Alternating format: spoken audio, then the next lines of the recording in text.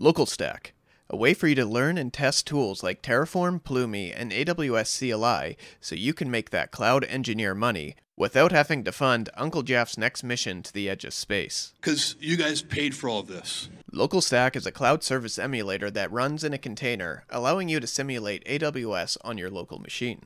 This means you can test provisioning resources without it costing you a cent, no matter how much those resources cost.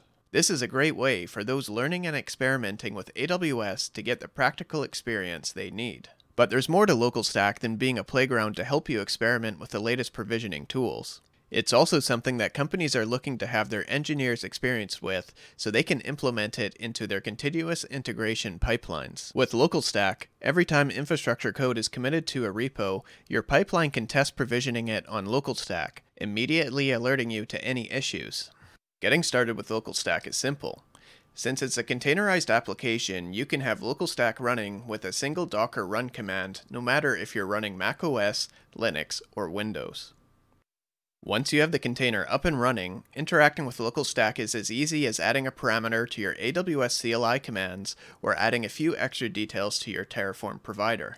In this video, I'm going to show you from start to finish how to get started with Localstack and how to interact with it using the AWS CLI as well as Terraform. Alright, so here is my quick start guide with getting started with the Localstack. First of all, you can go to the Localstack website and go to integrations, and it sort of has a help section for each of the integrations that work with Localstack. And then down here, you have two installation options. So the first installation option is to just install Localstack using Python. And then once you have Localstack installed, you just do a Localstack start, and that's going to start the Docker container for Localstack. This works pretty well on Mac OS, but I ran into some issues doing this on Windows. So if you're on Windows, the best option is to just do a Docker run and then set up Localstack. So here's the command right here. I'll add it in the description so you guys can run the same thing and just copy and paste it. But it's basically just doing the same thing as this up here. But in the end, all it's really doing is starting a Docker container. Alright, so one pre-requirement for getting this working is, of course, to have a Docker environment since it's running a Docker container. So if you're on Mac or Windows, I suggest getting Docker Desktop, and this will be enough to allow you to get it. So I'm just going to go ahead and copy this into my clipboard and go into a shell here and paste it in. And what this is going to do is go and download the Localstack image and run the Docker container. So I'll do that. I think I have a lot of these things cached. Oh no, it looks like it's downloading.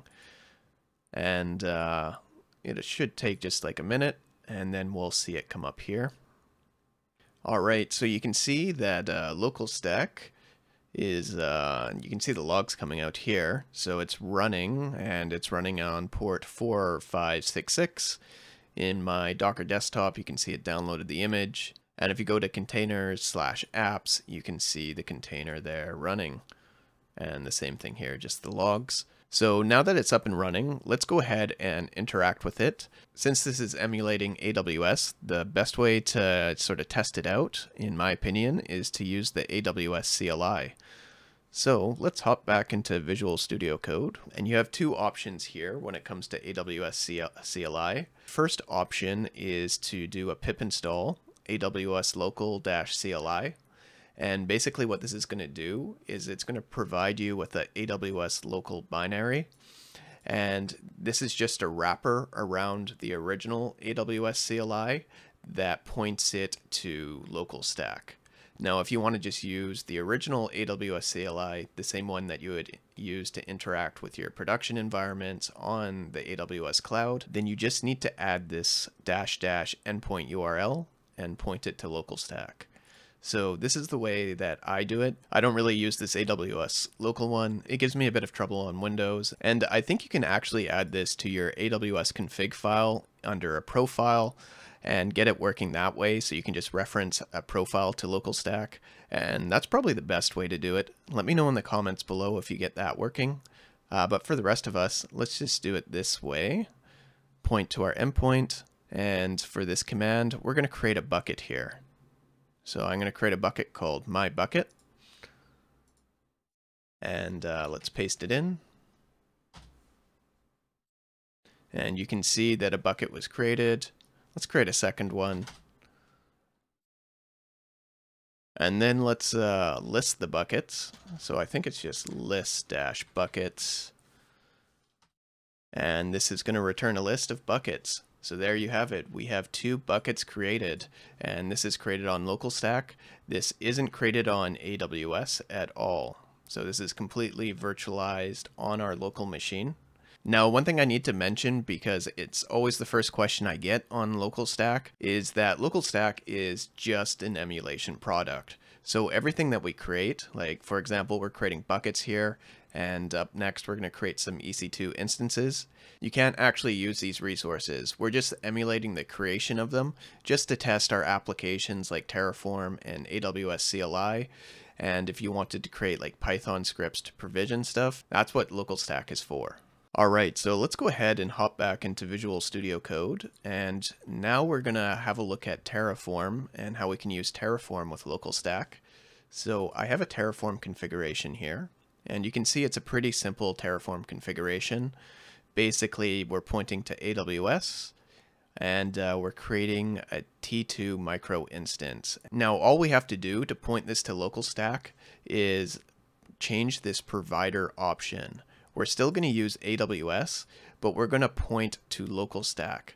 So the way that we do this is we just take this configuration that I got from the Localstack website, and I'm going to replace this block here and paste in this. And as you can see, it's just using, for the access key, secret key, it's just using tests. You can set the region to whatever you want. There's a couple settings here as well. And then you can see for each of the AWS services, it's pointing to Localstack. So this is what you're going to want to set to get Terraform to use Localstack. And we're going to do a Terraform init. And we want to type Terraform correctly, so we'll correct that. I've already initialized this as I prepared this video, but if you downloaded this from my GitHub in the description, you're going to want to do a Terraform init to get everything that Terraform requires. The next thing you want to do is do Terraform apply. And there's no configuration files. And the issue here is I'm in the wrong directory. So let's go into the Terraform directory, and then we're going to do Terraform init, and now you can see the Terraform init worked. And after that, we're going to do a Terraform apply, and we're going to see this scroll for quite a while as it's telling us every single EC2 instance that it's going to provision. So there's 100 of them. It's my terminal's just going to take a while to catch up here. So it got to the end here. I'm going to go ahead and hit yes, and it's going to go ahead and provision everything. Now, if you're following along, you might want to just do one instance just to make sure that it's working and going to Localstack as you think it is. You don't really want to provision 100 EC2 instances on AWS. So this is going to take just about a minute. Since everything's virtualized, it happens pretty quickly. It's not actually creating any virtual machines here. So let's open another prompt here. And I'm going to go to my README here. And then I'm going to scroll down here, and I have this get list of EC2 instances. So I'm going to use this, and this is going to print out a pretty table of all the EC2 instances that it has created. So let's go ahead and paste that here. And the problem here is I'm using command prompt and not a PowerShell. So let's fix that and paste it in. And that worked a lot better. So we'll scroll up. You can see that it's not in order here, but you can see that it looks like it provisioned about 100 servers, and it gives you all the information you need on it. So this is just a great way to go in, learn tools like Terraform, or just learn AWS. Hey guys, thanks for watching this video, and I hope it was helpful. Don't forget to like, subscribe, and comment below if you haven't already. Your comments really help motivate me to keep creating this content. Also, don't forget to check out the Localstack website, where it has details on all the integrations and AWS services that it supports. That's it for this video, and I hope to see you all in the next one.